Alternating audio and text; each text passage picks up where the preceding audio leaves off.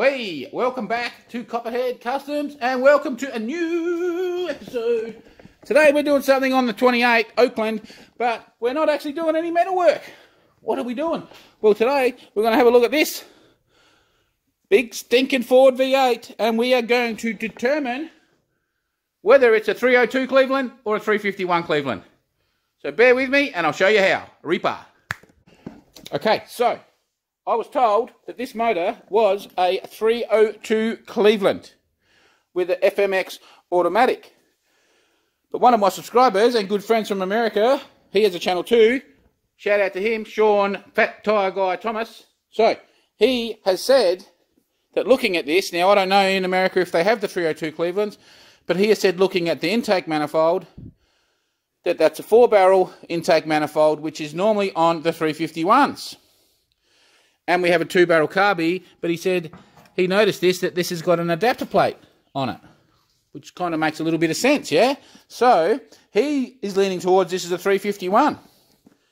And he's been asking me to check, and, well, basically I didn't really know how to check other than trying to find the numbers, which I'm not a Ford person, guys, so if you Ford guys are out there who know, probably can tell me from the numbers what it is, but I do not know Fords in any way, shape or form, okay?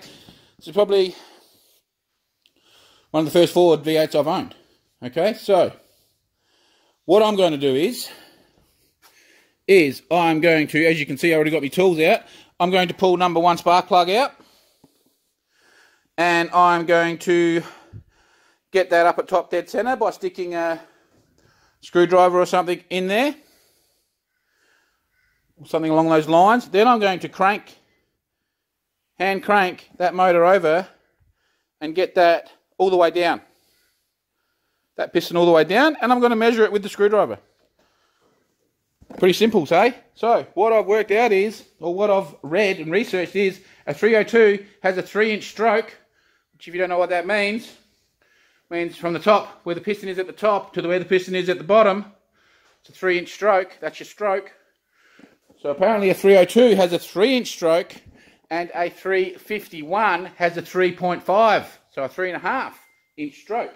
So that's what we'll do. We'll pull the plug, we'll measure it, and we'll see what we have. Do we have the 351? I don't reckon we do, but it would be nice. A Reaper.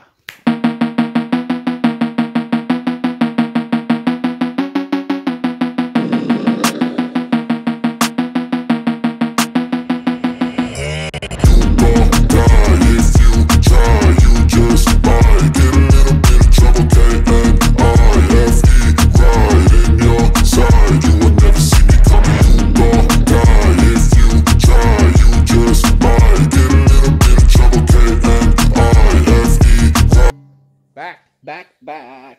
Okay, so that was pretty simple. So how it works apparently is that a 302 will be a 3-inch stroke, a 351 will be a 3.5-inch stroke. I think what is it? Is there a 383 or something? There's a 380 something. Will be a 3.75-inch stroke. I think there's a 400 small block as well. That will be a 4-inch stroke. So, I don't know. That's just how it seems to work, apparently. And, well, what did we end up with? Well, here's our marks. This is how I did it. I just put a bit of tape. Basically, I don't know if you've seen all that, but I just stuck a bit of tape where the screwdriver was touching the rocker cover, basically. When it was at the top, cranked it over till it went all the way to the bottom. Put another piece of tape there. Now we'll measure the tape. So we'll go from the bottom of the tape to the bottom of the tape and 3 inches, which means we have a 302. So yeah, it wasn't a big bad 351 we were hoping for.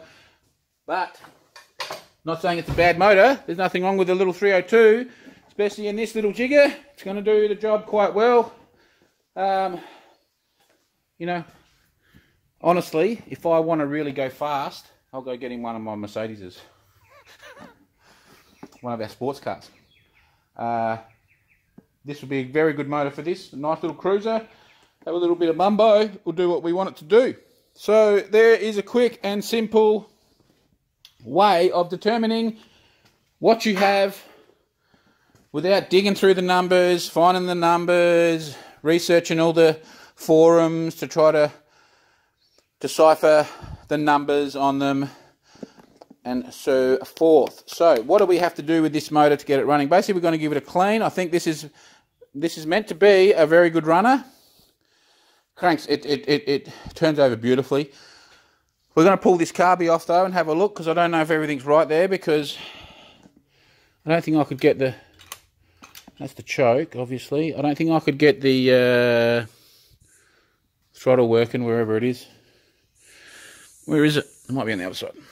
I don't think I could get the get it operating. I think it was jamming up or something. Have a little look-ski here. See, that's the kick down, is that? I don't know. I don't know how this works. I'll get rid of that. See, it seems to, it's fouling on something. I don't want to force it. To me, I think it's fouling on that base plate. But so we're going to pull that apart and have a look at it. We may get rid of the 2-barrel. I don't know if we just stick a 4-barrel Holly on it or what we do. But other than that, the motor's meant to be good. So basically, we've got to get plugs. We'll put new plugs in it. We'll put new leads on it. We've got to plumb it all up. We'll give it an oil change. And throw some fuel down there. And we'll get it to fire event soon. I don't know how soon we'll do that, but we'll do that reasonably soon. Yeah, we'll do plugs, points, leads. We need a coil. And we'll do a bit of wiring. We'll jerry-rig it and get it, see if we can get it to fire. Then we've got the power steering pump over there, which we're going to have to hook up into this Jag front end. So we're going to have to get some power steering lines made. We're going to have to get look at something for the front there, whether we probably won't run an external fan. We'll probably just run thermos. So I don't think we really have to put anything on there.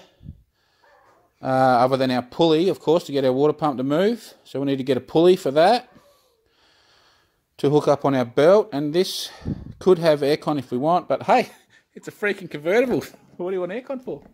So yeah, we may even look at changing this big monstrosity, I'm not sure. And we'll give it an oil change. So that's about it for the motor. That's all we're going to do, and we'll give it a coat of paint eventually. But that has to come out of the car, so whether we get it to fire first or not, I'm not really overly bothered, because the bloke I bought the car off was very nice, and he said this is a good runner. So I'll take his word for that, because I actually trust him on that one, because he was a very nice person. He wasn't a scammer. So that's it for this episode. It was just a short, sharp, shiny, trying to show you. I wanted to check for myself. I had a mate in America wanted me to check it, and I just thought I'd pump out a quick video, because I didn't know you could actually check it that way, and that's what we've come up with. So yeah, stay tuned, because today for me, probably tomorrow for you, or the next day, we're going to get back on to doing the fabrication on the rear, and we're going to make some more panels. So let's get into it. Reaper! Thanks for watching. See you in the next one. Like, share, subscribe, all that good stuff. Reaper.